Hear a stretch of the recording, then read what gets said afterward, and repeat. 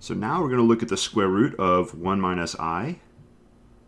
And we want to use the Euler form right here. We computed that in the last, the 2 videos before.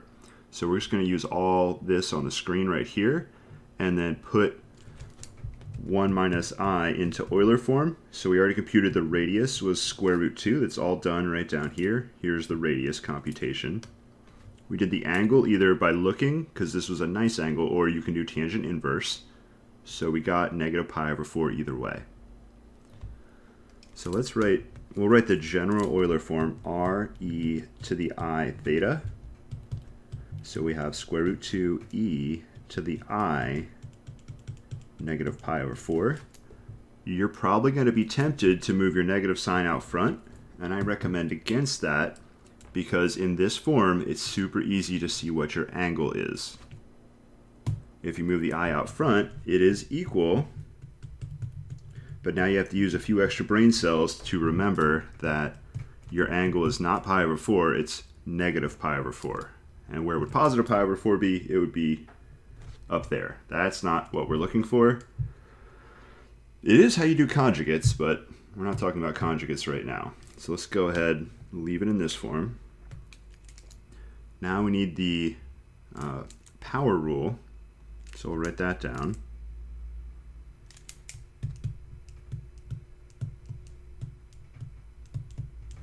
So this is how you expand to powers.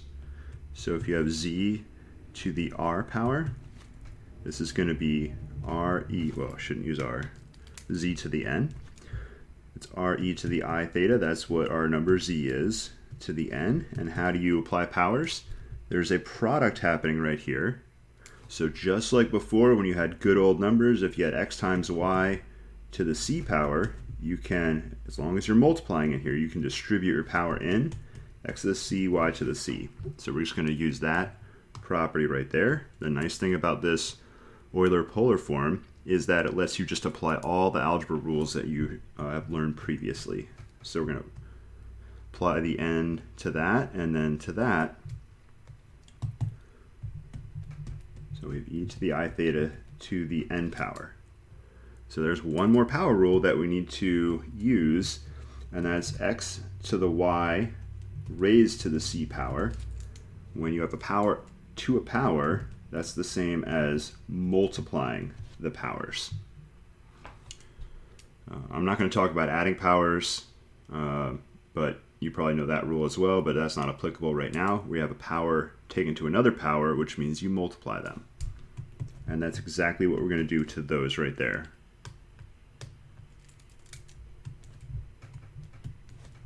So we have e to the I theta times n. So this is all you need to do when n is an integer. And of course, integers you can write as this bold capital Z, and that means all the whole numbers, positive and negative and 0. So we can write all those numbers out quickly. Minus 2, minus 1, 0, 1, 2, dot, dot, dot. So that works anytime we have an integer. So it's very fast to take powers in polar form. What we're going to look at next is what happens when n is a fraction. So when n is, it's probably easier to write this as 1 over n. So when the power is when 1 over n is the power, we have a nth root. The most common nth root is a square root, so you're typically going to see n equaling 2. And that's when we do the example, that's what we're going to be using. So it looks really similar, z to the 1 over n. Now looking at the top of the screen here, this is re to the I theta 1 over n. So you're going to apply it to both pieces here. R to the 1 over n times e to the I. So we do multiply theta by 1 over n. However, we're going to get something extra. There's going to be extra roots that come out here. And what they are, they're going to be Remember, you can add as many rotations as you want, but you just have to cut them down by n. And this is going to be 4 k equals 0, 1, all the way up to n minus 1. So typically n is going to be 2. So when n is 2, your k is going to equal 0 and 1. It's going to go up to 1 less than n. All right, so let's go ahead and apply the 1/2 power, or the square root of 1 minus I. So I'm going to rewrite it into the r e to the I theta form.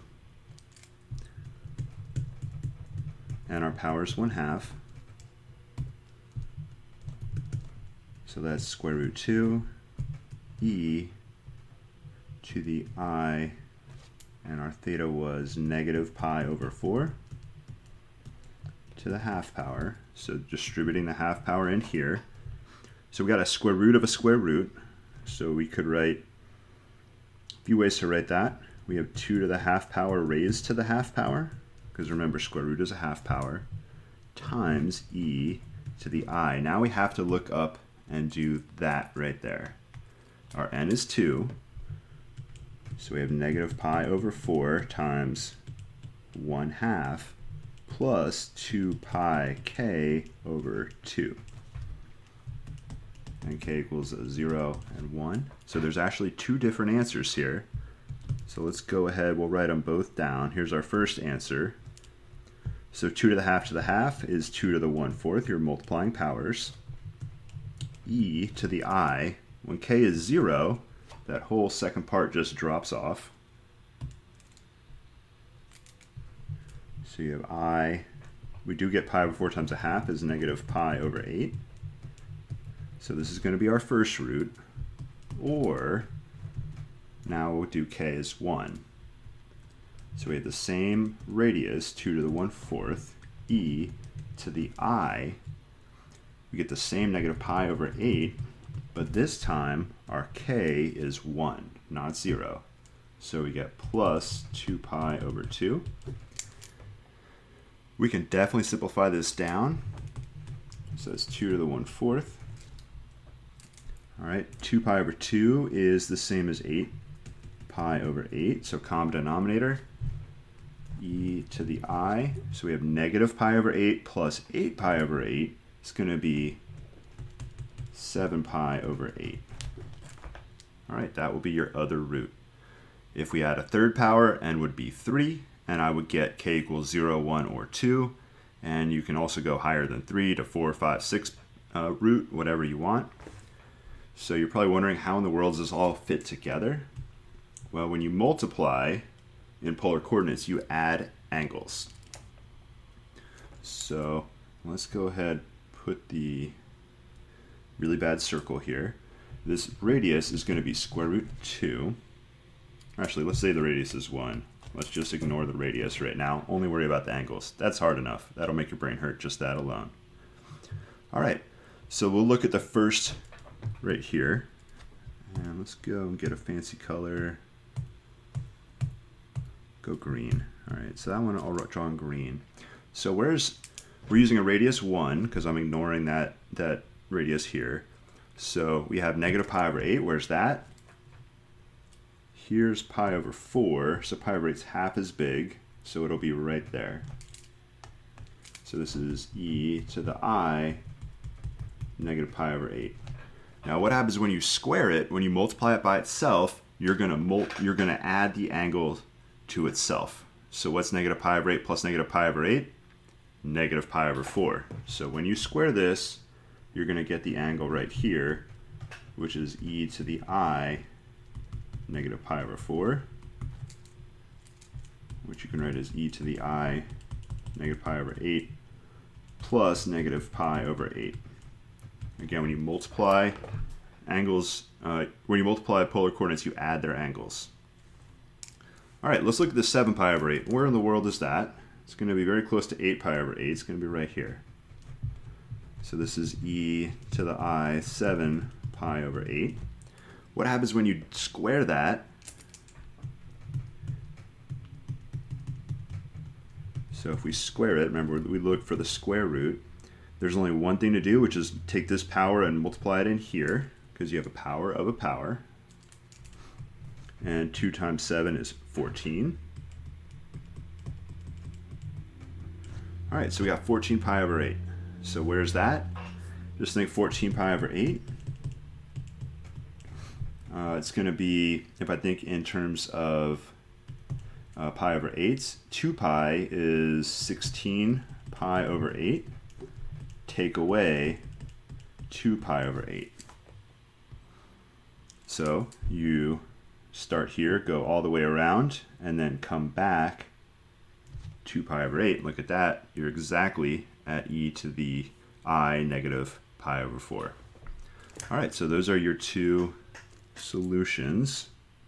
I'll circle the simplest forms and a little geometry lesson as to why this all works out.